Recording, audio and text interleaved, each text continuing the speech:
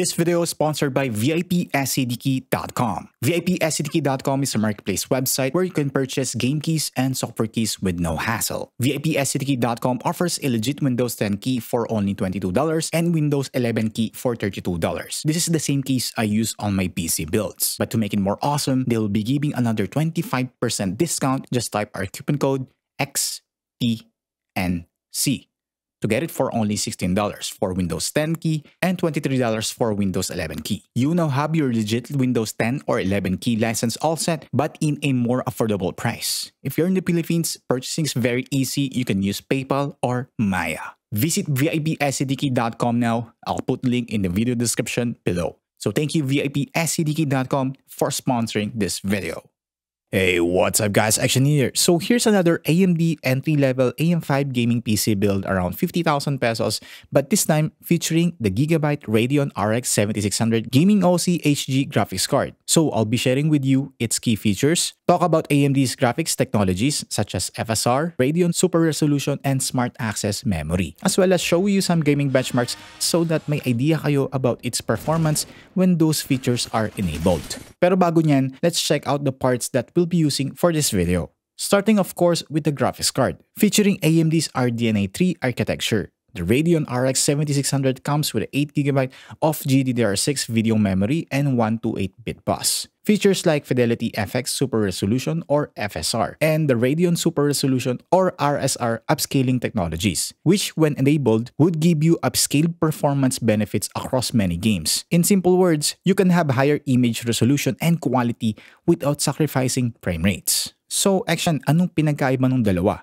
Good question. Si FSR kasi, it requires game integration, meaning that developers would specifically add it to their game for it to be supported. While yung RSR naman, on the other hand, is a driver-based solution included sa AMD software and will work with thousands of games running in exclusive full-screen mode with supported graphics hardware like AMD Radeon RX 5000 series and newer models. So to enable them for the FSR or Fidelity FX Super Resolution, you'll find it in the settings of supported games. While si RSR naman or Radeon Super Resolution, you can enable it either with FSR enabled or pag walang FSR ang isang game through the AMD Adrenalin software. Just go to gaming and then enable RSR from there. You might need to adjust the game's resolution to lower one like 1080p or even 720p. And RSR will do its upscaling magic from there. And if you have a Ryzen processor, which we do, there's also the AMD Smart Access Memory feature, which when enabled would unlock higher performance across select games titles since the CPU will have immediate full access to the graphics memory for faster data transfer between them. So latency wouldn't be an issue. Madali lang ito enable. Just go to the BIOS, set nyo to advanced mode, then go to settings and then enable both the above 4G decoding and resize bar support options.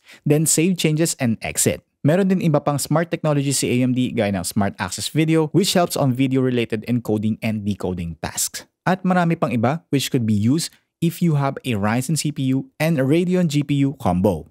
Now, on the card itself, it features Gigabyte's WindForce cooling system, which has 3 80mm alternate spinning fans with unique blades, 5 composite copper heat pipes that directly touches the GPU, as well as 3D active fan and screen cooling, which together helps to dissipate heat. May metal backplate then in order to protect the PCB as well as to provide additional rigidity. Display connectivity options, meron tayong dalawang HDMI 2.1a port as well as dalawang DisplayPort 1.4a. In terms of design, there's the monochrome color scheme with the colors mostly gray and black. There's also some touch of RGB on the Gigabyte logo, which would be customized through Gigabyte's Control Center application, where you can also customize and check GPU and system performance. And since it's the overclock edition, it comes pre-overclocked then with a boost clock of up to 2755 MHz. The reference card only boosts up to 2655 MHz. So there's a 100 MHz additional boost. So for the other parts naman that we'll use, sa CPU we have the AMD Ryzen 5 7500F, which I think it's currently the best entry-level chip for AM5 gaming, especially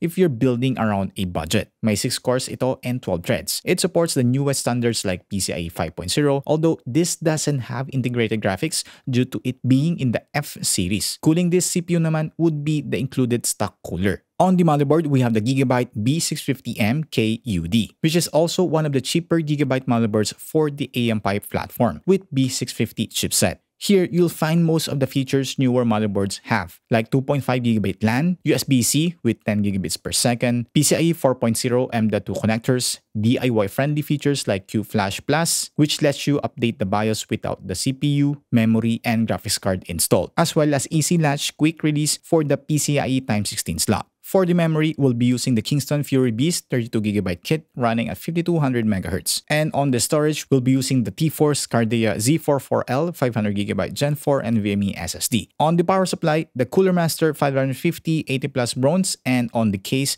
the Cooler Master MasterBox MB320L ARGB mini tower case. That's it for the parts. Now it's time for some benchmarks. So here, we'll be testing the card's performance in 1080p. Natively, as well as with features like ray tracing, FSR, and RSR upscaling enabled. So on native rendering at 1080p max settings available for each game at Apex Legends, we have an average of 205 FPS, while sa CS2 naman, we have an average of 180 FPS, which I think are enough for competitive playing for both games. And for some heavier AAA titles, here's Spider-Man Remastered having an average FPS of 127, while on Assassin's Creed Mirage, we got an average of 137 FPS. On Forza Horizon 5, at native TIA rendering without FSR enabled, we got an average FPS of 131. And turning on FSR would raise that average to 147 FPS.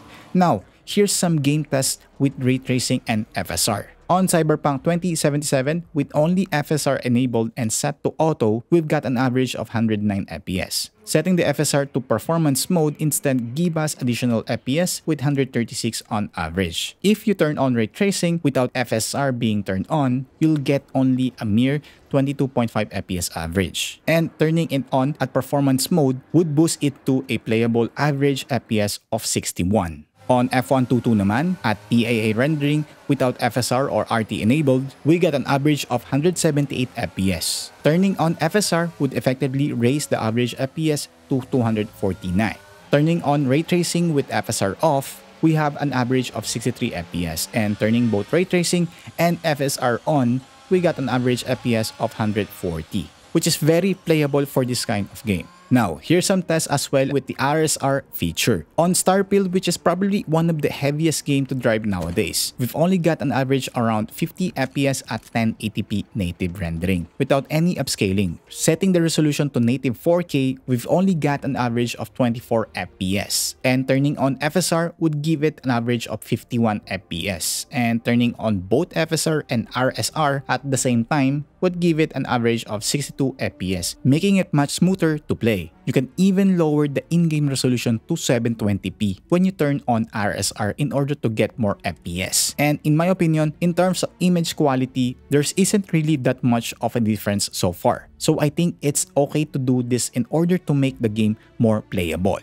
Retesting CS2 on 4K native, we got an average of 53 FPS while enabling RSR upscaling from 720p to 4K, we got an average FPS of around 170. And also retesting Apex Legends at 4K native, we've got around 89 FPS, and enabling RSR upscaling from 720p to 4K, we got an average of around 260 FPS. In terms of cooling performance naman, the graphics card only reached a maximum temperature of 61 degrees during the entire game testing run. So I think the cooler is doing its job pretty well. So Xtian, what's the best upscaling feature to use? In my opinion, if the game has FSR support, go for it since it's the more recommended option. And kung sa tingin nyo kulang pa, you can then also enable RSR at the same time. Although AMD says that you should disable RSR if the game has FSR support since it will be double the work and may even result to image quality degradation. They would offer the same effect lang din naman in most cases, so pick only one if possible.